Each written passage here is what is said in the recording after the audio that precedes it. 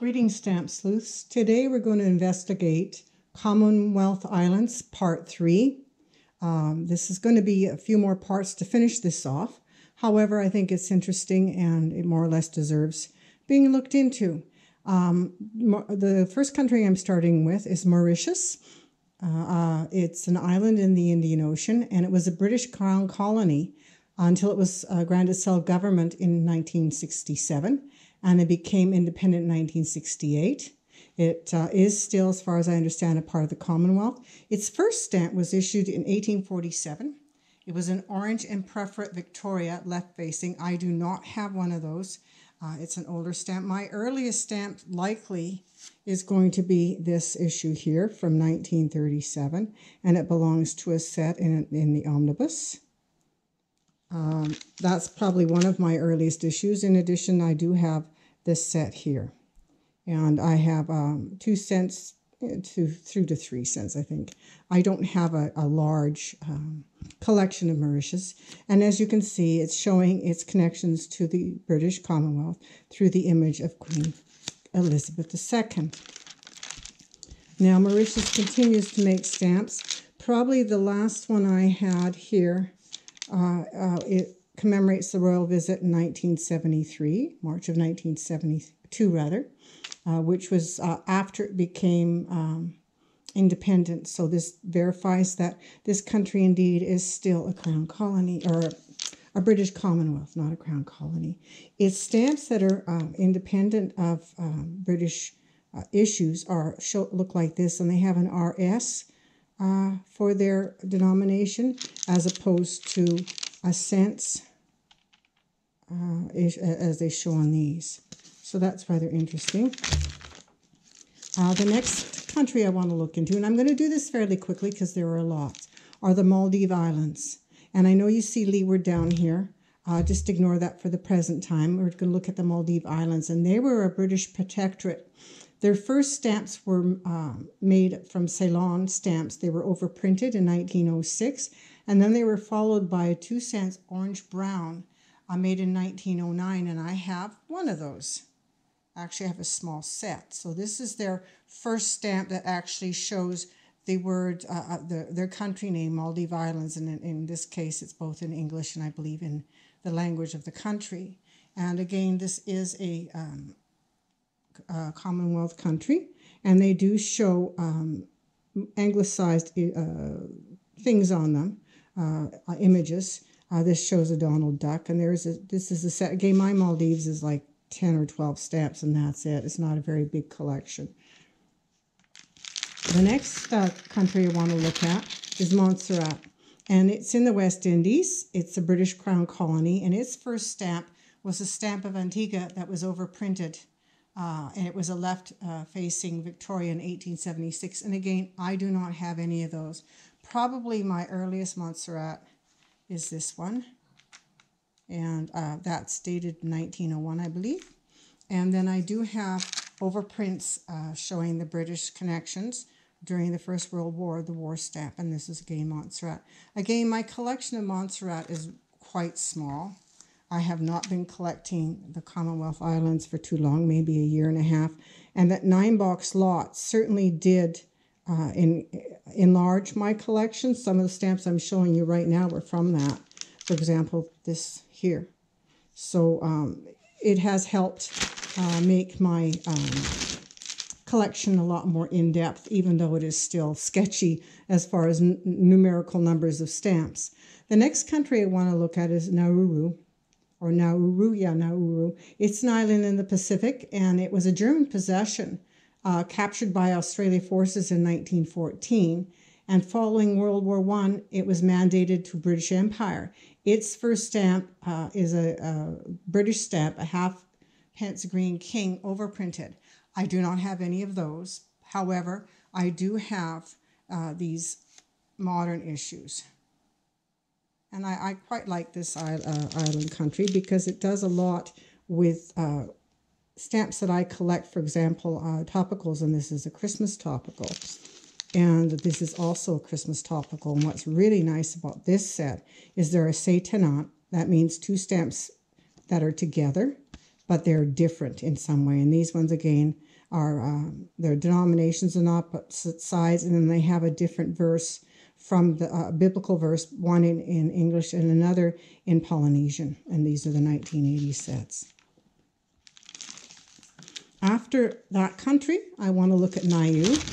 It's an island in the South Pacific northeast of New Zealand, and it is self-governed in association with New Zealand.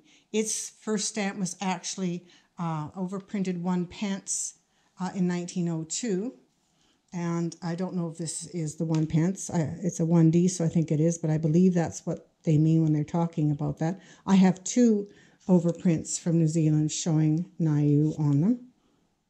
And these are mint, and I believe they're hinged, yes.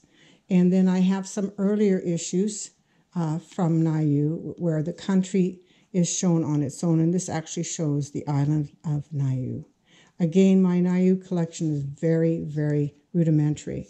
This is an interesting stamp because if you look into New Zealand, they have the exact same pictorial depiction of Christmas, with the exception that this top part here says New Zealand on it.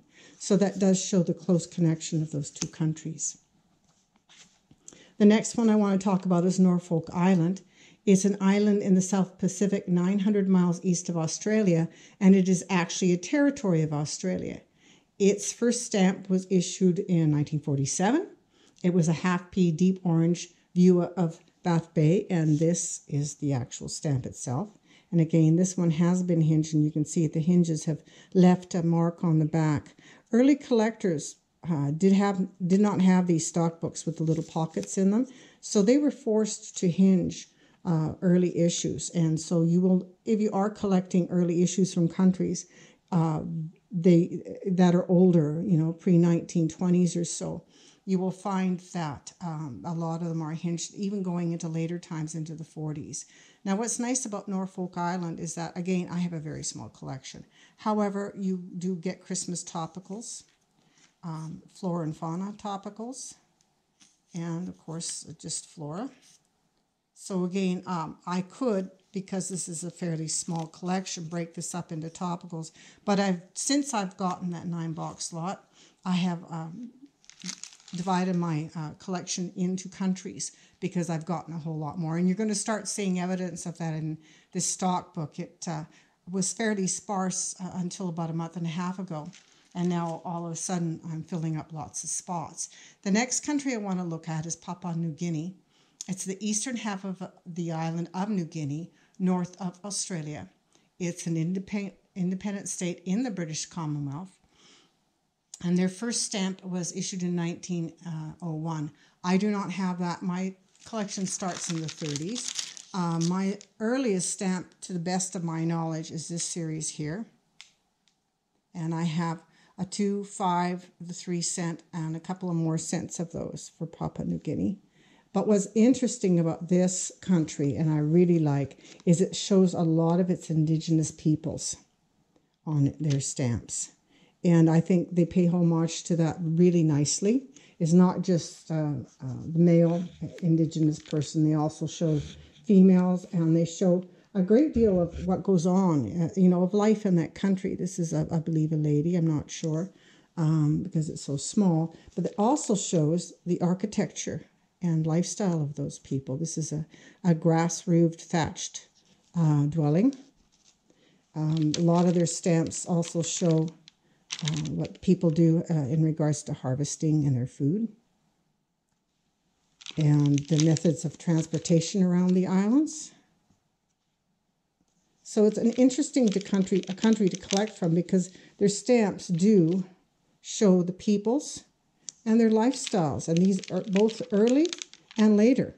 Also shows, for example, there's a set of later stamps that again show the housing that they use and their method of transportation. This is an outrigger canoe, and it's actually showing a shark that the fellow has caught. So it shows you a lot about their way of life. Also shows flora and fauna. So you get some of the exotic butterflies as well as exotic birds, which is rather nice. Papua New Guinea, being a Commonwealth country, also commemorates Queen Elizabeth events. This is her Jubilee in 1977 on their stamps. and continue to do so to a degree. One of my favorite stamps is this one. That's why I put it on the bottom. And it's a series of different images more or less seamed together to create an image of this original. And it's a Festival of the Arts in 1980. So I'm presuming this was an art panel presented during that time. This is, again, one of my favorite countries because of the interesting stamps. The next country I want to discuss is Pitcairn Islands. Now, this is an interesting place because they put out some really nice souvenir sheets. This is a celebration of Bounty Day, Mutiny on the Bounty, and it actually shows the ship involved in that and some of the activities that go on during Bounty Day. They have a fellow here showing people how they do, looks like sails on the boat here, and then obviously some sort of the mutiny aspects. And I think that's a reenactment situation. But again, Pitcairn Island does have a lot of these lovely souvenir sheets that one can get into collecting that do show ways of life and activity on the islands. This is a 1980 issue, and it actually tells you how mail is received. It says the mails are loaded from the supply ship into longboats ready to go ashore. And then they actually talk about how the mail is transported from landing to destination. And apparently they have something are conveyed by the flying fox. So it's interesting. You can get a lot of history and information without ever looking it up about the stamp country from the stamps. This is Pitcairn Island mail boats. So this gives you, without ever looking it up, that they had boats involved in their mail delivery. Again, Pitcairn Islands is located in the South Pacific. They are a British colony, and their first stamp was issued in 1940, a half-p. And it's one of that I can show you because it's the first one in my stock book. It's orange and green, and it actually shows the king and some fruit on it. So this was the first issue from Pitcairn Islands. And that's, again, I really like that country because some of their stamps show the flora and fauna, as mentioned. I do have the connection also quite evident to the Commonwealth. And here's one that shows their flowers. And again, you can get into doing this as topicals. The next country I want to discuss is Penrhyn Island. Its first stamps that came out were overprinted from New Zealand. In 1920, a non-overprint stamp was issued. It's half-p green, black, and green, and I happen to have a copy of it. So this is the first stamp, and this was issued in 1920. And it depicts some palm trees. And again, this island is got some interesting stamps. Again, topicals. This is for somebody who collects Olympics. You could either put it in an Olympic issue. This one does too. Or you could put it in the actual island issue itself. The next country I want to look at is on my other side, so pardon me for showing another country, but it's St. Helena. It's an island in the Atlantic Ocean. It's approximately 12,000 miles west of Angola, which is off of Africa, of course. The first stamp was issued in 1856. It's a blue left-facing Victoria. I do not have an issue to show you what that looks like. However, I do have some earlies which I will share with you. It is a British Crown colony. And this shows St. Helena here. And this is my earliest issue. And again, I think this is from the 20s and the 30s. And again, St. Helena does have some beautiful issues. This is in 1967, and it's commemorating arrival of settlers.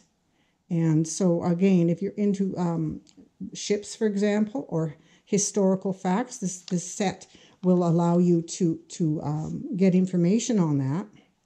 This one shows the settlers again. And it says, arrival of the settlers after the Great Fire of London.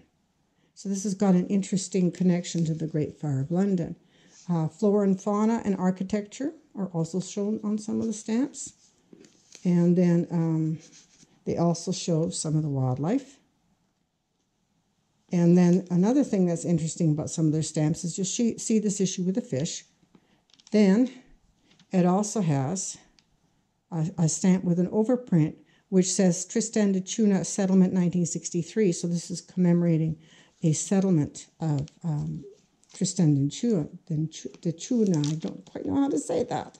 I have another one that here says first local post, 4th January 1965, on the same fish issue. So it's rather interesting, the things that you can get from some of these countries. This is a lovely stamp of Queen Elizabeth. It says first local post, 4th of January 1965. So it's commemorating that. Okay, the next country I want to talk about is Samoa. And you're going to see some on this page. It's in the South Pacific. It's a chain of atolls and islands. It's an independent state, a former territory of New Zealand, and by such as in the Commonwealth, because of course New Zealand is a Commonwealth country. Its first stamp was issued in 1877. It's a Blue Express. Now they're kind of an unusual stamp. I do not have the Blue Express. However, I have a Red Express. And these were the first, and these were 1877. And they do come in various values. The blue was the very first, and these came shortly thereafter.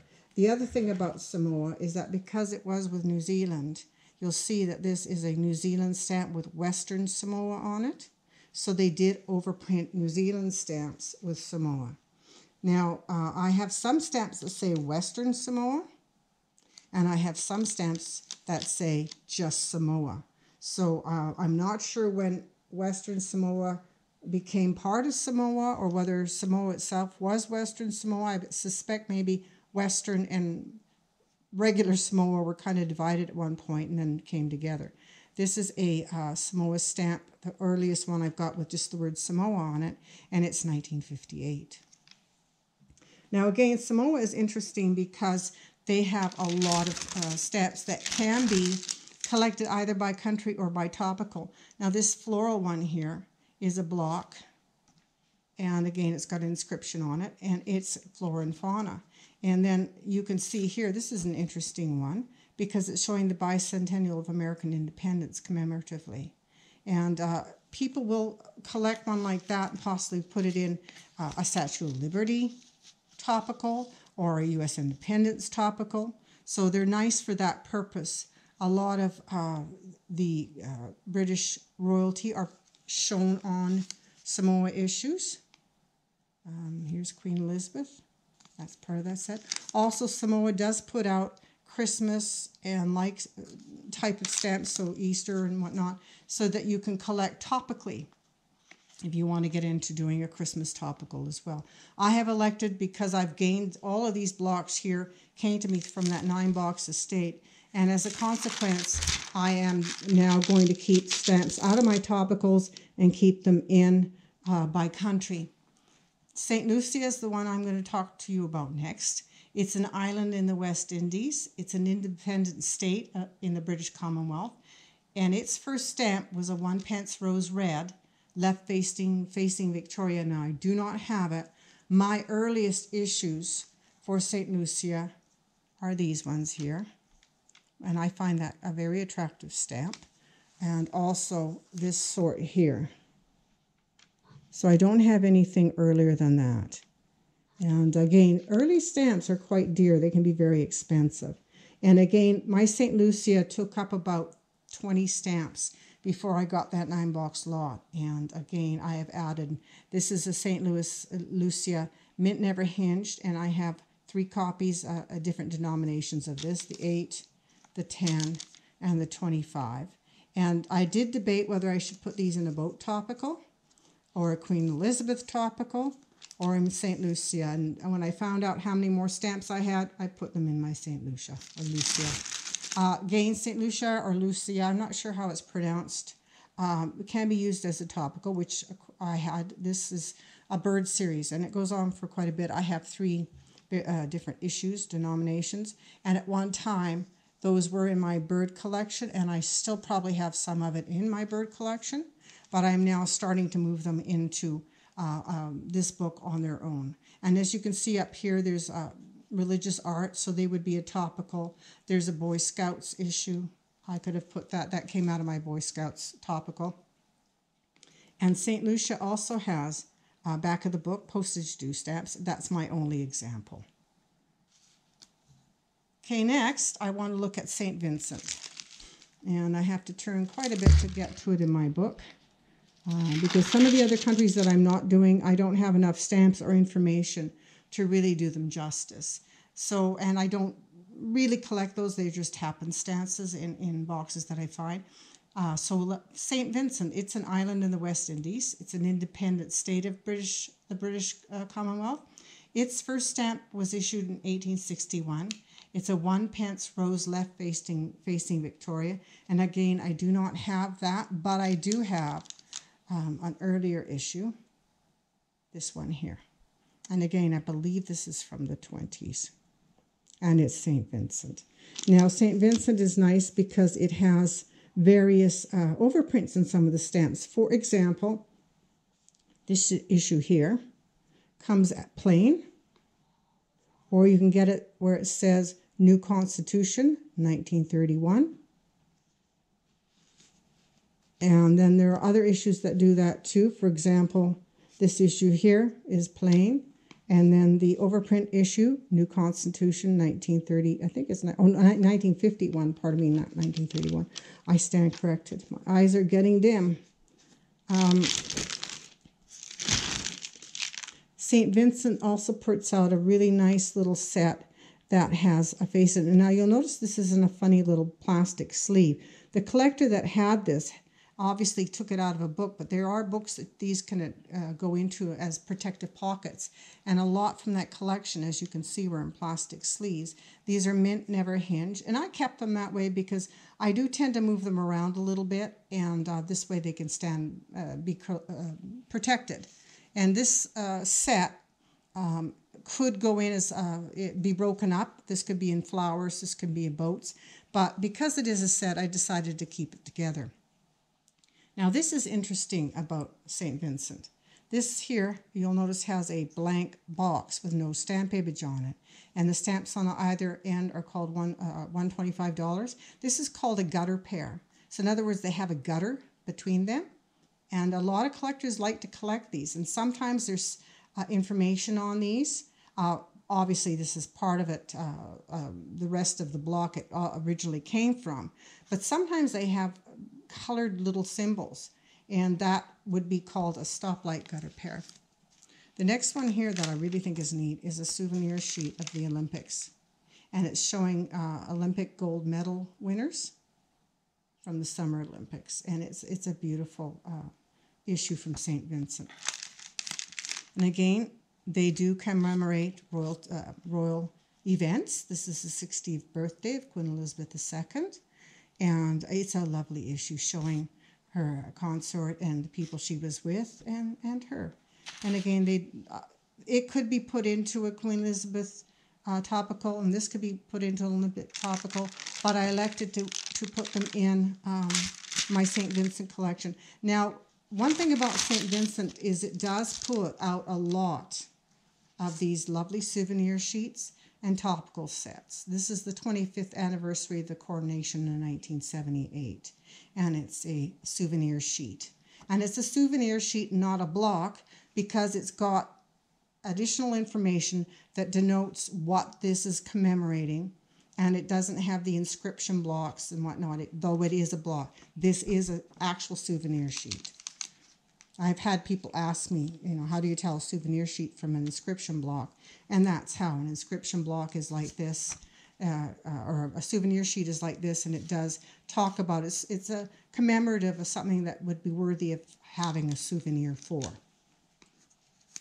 And another issue that they're famous for are their train issues, and they put out quite a lot of these, if memory serves me right. And often they come as Satanants, or two put together. And they're rather nice, and they put out more than one. This can be, there's racing cars they do with this, and I think there's trains and planes and all sorts. They also do Christmas Satanants, and so a lot of these stamps are sold specifically to the public, collecting public, for collectibles in their stamp collections. And consequently, they like to get, this is a gutter pair, gutter between the two, and they're totally united. The other thing is that important events, St. Vincent is good at commemorating. This is the Halley's Comet. And as I mentioned, they are affiliated with the royal family.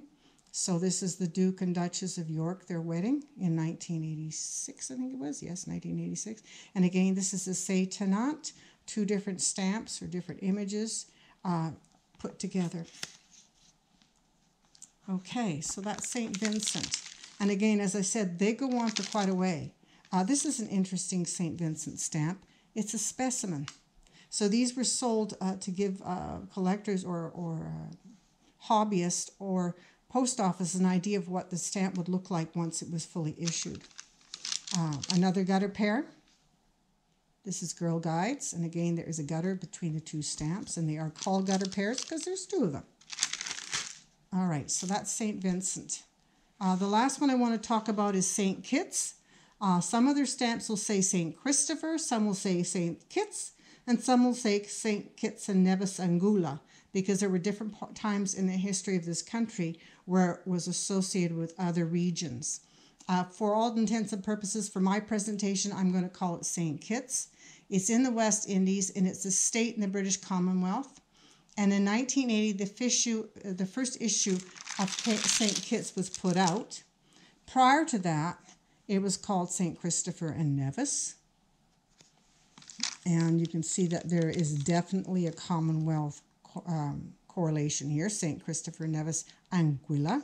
So there were several countries that went into that. And then eventually, St. Kitts came out, and the St. Kitts stamps just have St. Kitts on them. And this is an official stamp, and that means it was mailed from an official entity, government and or postal perhaps, or on official business. And this is a St. Kitts specimen. Well, that's it for today. So until next time, keep on looking into and for stamps. Stamp Sleuth signing off.